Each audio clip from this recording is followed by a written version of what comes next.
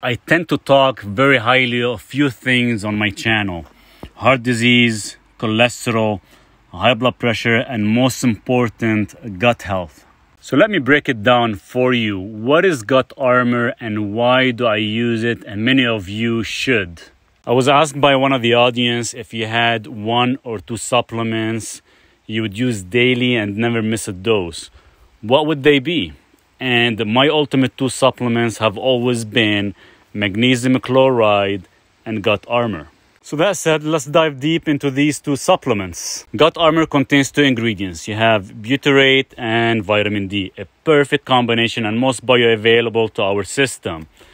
I look at butyrate as a superfood, and it's usually produced by prebiotic foods after being ingested by your bacteria. And I know lots of you do consume kefir, white rice, resistant starches, grass-fed butter, etc., but still not getting much benefit because due to the bad bacteria have colonized at a much higher number.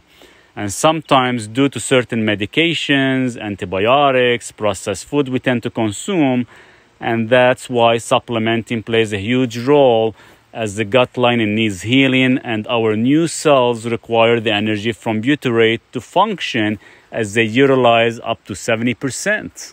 So what are the benefits? And just to name a few, it promotes absorption of electrolytes and fluids in the small intestine, excellent for heart health. Fuels muscle growth with less caloric intake. Increases the absorption of amino acids. Promotes focus and clarity.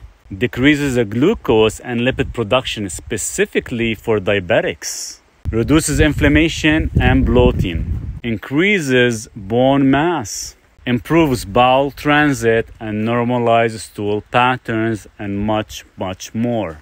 Now, as for magnesium, I am a huge fan and done over 100 videos on this amazing mineral. Now, imagine a mineral that has more than 600 benefits, and most of the health issues we encounter daily is due to the loss of magnesium and not being saturated properly. And the only valid test is RBC magnesium, as it checks 99% of the cells, while serum magnesium only checks 1%. So that said, magnesium will boost your heart health by stabilizing your oxidized lipid, support healthy blood pressure and circulation, and keeps the lining of your blood vessels and arteries smooth, elastic. And of course, without magnesium and butyrate, your vitamin D, or better known as hormone D, requires both to be methylated properly. And once vitamin D is methylated properly, it will aid in calcium absorption, specifically users that are on high blood pressure drugs, boosts immune system, and of course, increases gut microbial diversity. Again, don't forget to like and follow for more valuable info. Cheers.